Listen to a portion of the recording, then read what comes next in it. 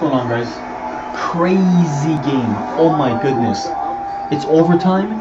40.5 seconds left to go. Spurs ball. 101 to 100. Heat up by 1. Let me give you guys a glimpse here.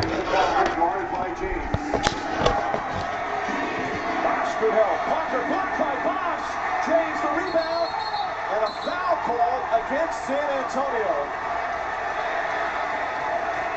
They had a foul to give, so Miami will take it out. Bosch has made huge plays down the stretch. What a defensive play by Chris Bosch to recover, contest, and block. Barely got a piece of it, but good enough to make a difference. The question is for San Antonio, there's a 7.3-second difference between game clock and shot clock. That's certainly enough time where they don't have to foul.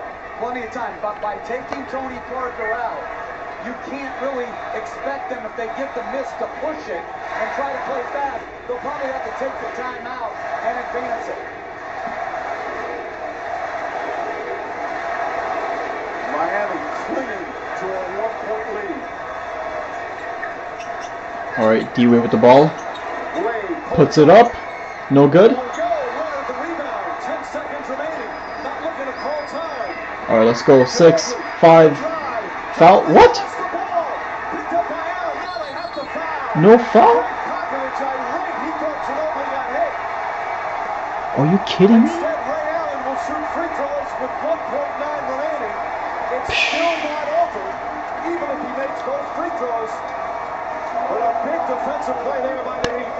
That was a bogus call. He got the arm. That was a foul. What? It's so congested, but to me, that's a foul. Absolutely. Oh, Joey Crawford is the ref. That's why. Go figure. With a chance to put him up by 3. Now remember also, Miami has a foul to give.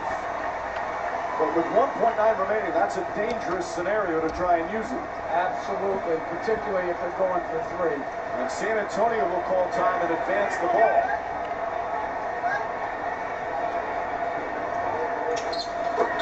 Two clutch free throws from Ray Allen. Beat by 3. Timeout San Antonio. Greg Popovich. One last chance to say the officials have a foul down the other end. Now he's going to get his team ready. And obviously, Jeff, they have to attempt the three-pointer.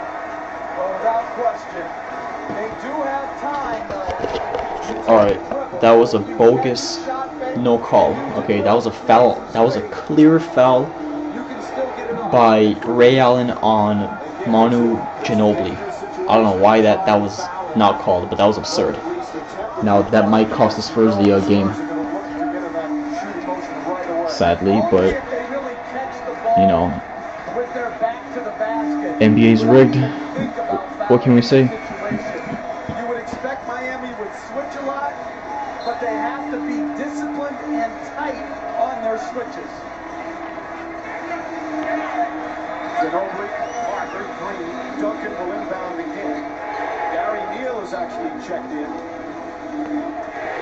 And there's no timeout. And Splitter is checked in. So 1.9 to go. It's Ginobili, Green, Neal, Duncan, and Splitter. Listen, I'm playing above Splitter right now, and I'm not guarding Duncan. I'm tracking. If I'm Mario Chalmers, I'm going to Danny Green. I'm not even guarding Tim Duncan. And same with Ox Splitter. Be above him. Trap the shooter. They need a 3. Green trying to get free. Cross-court pass to Green. Green. Oh, what a block. Oh my goodness.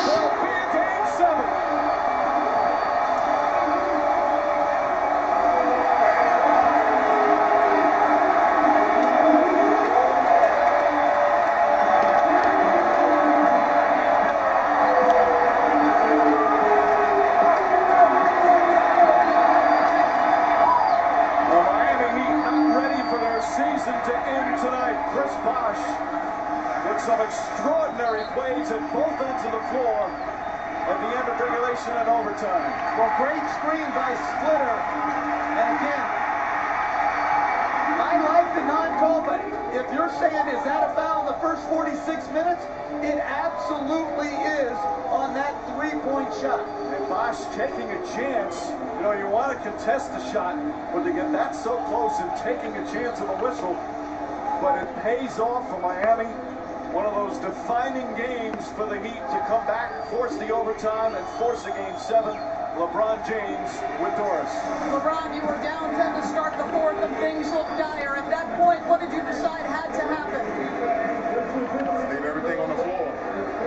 If we're going to go down tonight, we're going to go down with me leaving every little bit of energy that I had on the floor and just trying to do it on both ends. I still made some critical plays as far as bad plays, late in the floor, a couple turnovers, a couple mistakes. But I can live with those mistakes when I know I gave it my all tonight, and we'll live to see another day.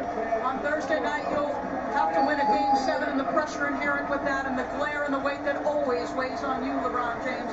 How do you manage all of that? I mean, they said we needed one game to win the NBA championship. How do you manage it? There's no way. You just try to go out there and just give it your all. You rely over everything that you've done over the course of the season, all your habits that you've built. You just leave it out on the floor. They're the two best teams in the league right now, and that's why it's a Game 7. So I'm just happy to be a part of it, Doris. It's fun for us, LeBron. Thank you so much. Ray Allen.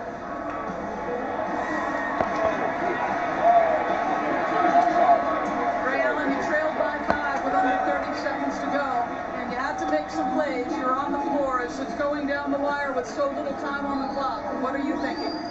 Until the clock runs out, we still have an opportunity here to win this game. And, you know, we've been a resilient bunch all year. And, you know, LeBron's attacking. You know, we don't have great offense going, but we know that we still have a shot. So I just get my head in it, and, you know, that ball bounces in weird ways in the games, and we got a great bounce. What things did you show in the stand to get it to overtime and winning this game that will help you win a Game 7 here at home? Well, we talked about the small things, not taking possession off. And tonight in the second quarter, we took fewer possessions off. We got to do that for 48 minutes now. And we know we're playing one game, and that's it. We got to go out here and do our best and leave it all out on the floor. We'll look forward to it. Thank you. Thank you. Mike. All right, Doris. Well, the Heat winners tonight in Miami, but the NBA fans winners as well, as they'll get a Game 7 as we will coming up on Thursday night right back here in Miami. This compelling series, they continue to alternate wins. No one can win 2 in a row. The Heat will try and do it to win a championship. The Spurs will try and bounce back and win another title. Final score in overtime, the Heat 103, the Spurs 100. With Jeff Van Gundy, Doris Burke, Steve Jabley, producer Tim Corrigan, director Jimmy Moore, and our entire outstanding crew, Mike Green saying thanks for watching ABC, home of the NBA Finals. A season comes down to this. Can the Spurs core add to their legacy? Will LeBron and the Heat go back-to-back? The culmination of a championship journey. Game 7 of the NBA Finals, Thursday night. Alright. That was it for that. What a game. I mean, got a lot to talk about here. Let me get my camera back up, guys.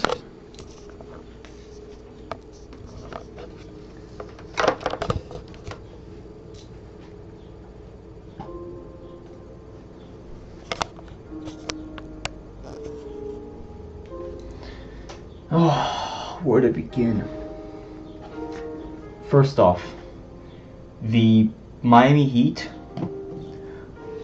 owe Ray Allen the biggest thank you of their lives for that clutch three-pointer that he made with about 5.2 seconds left to go in the fourth quarter when the Spurs were up 95-92. Ray Allen hits that clutch 3 off of a Chris Bosh pass to tie the game at 95 and to force OT. Had that shot not have gone in, the Spurs would have most likely had the championship won. Alright? Oh my goodness. Walter Ray Allen. That was, if not his most clutch 3 made in his entire career, his entire 17-year career from 1996 till 2013. That's got to be his most clutch three-pointer ever made. No question about that. Anyways, let's just go over the game here. At the end of the third quarter, the Spurs were up by 10 points, 75-65. With 10:28 to go in the fourth quarter, Mike Miller hits a 3 with one shoe. Okay, to make it a 77-73 Spurs lead. That was an incredible shot he made. I mean, come on. The guy was on one shoe. Let's see here. Give me one sec, guys. What else here? Yeah, Ray Allen's most clutch three made of his career to tie the game with 5.2 seconds to go. Oh, there we go. Ray Allen made 9 points on 1 out of 3 from downtown, which is a 33% shooting, and 2 out of 2 from the charity stripe. LeBron, we all thought that, you know, they were gonna choke in the fourth quarter. Well, not all of us, but a good portion of us, including myself as well, you know. But LeBron came out firing in the fourth quarter. If you guys recall, a very notable moment was that LeBron, about halfway towards the fourth quarter, he took off his headband. And some say that, oh, LeBron went Super Saiyan. You know what I mean? Oh, man. Let's see here. LeBron in the first 3 quarters was 3 out of 12 from the field to give him 14 points. He also had 7 assists, and in the fourth quarter he had 16 points on 7 of 10 shooting from the field, which is 70%. Pretty darn good. Which, by the way, his 16 points in the fourth quarter was his NBA Finals career high for most points made in a quarter. Alright. Now LeBron's total stats, 32 points on 11 of 26 shooting, which is 42%, 10 rebounds, and 11 assists. Alright, that was his 4th triple-double in his NBA Finals. Okay, which is pretty good. What to make of this game? You know, I promise you, I say this with zero intention to hate on the Heat whatsoever, because the Heat had no control over this. It was the refs, primarily Joey Crawford, the outside official. You know, tell me that was not a foul from Ray Allen on Manu Ginobili. I mean, come on, the guy got his arm. That was a clear foul. Why did they not make that call? I suppose David Stern and the NBA want the Heat to win, or at least the Heat to force a Game 7. You know? But that's just my take on it. And no, I'm not saying that because I like the Spurs or I want the Heat to lose. No, again, guys, I don't care who wins or loses, okay? I'm a Chicago Bulls fan till I die. Okay? 6 rings, Bulls fan, till I die. Okay? Promise you that. What else here? I mean, great win by the Heat, don't get me wrong, but it could not have been done without the help of some controversial calls. Okay? That's all I'm going to say. I say it with zero intention to hate. Okay? And by the way, LeBron also had his 2nd game of this NBA Finals with 30 plus points. Okay? Because obviously he had 32 tonight. And Game 7 at South Beach, that's going to be on Thursday the 20th. Okay. Looks like the Heat have the momentum going home for Game 7. Do I still think the Heat are going to win? Yeah, because I predicted the Heat to win in 7 games before the series even began. And Kawhi Leonard, I mean, had he made those 2 free throws, they could have most likely won the game in OT. I mean, in the 4th quarter, and I'm not guaranteeing that, but most likely. Okay, that's just my take on it. Let me know what you guys thought of tonight's game. Comments and everything, let me know in the box, and I will gladly get to you guys soon. Alright? May the best team win.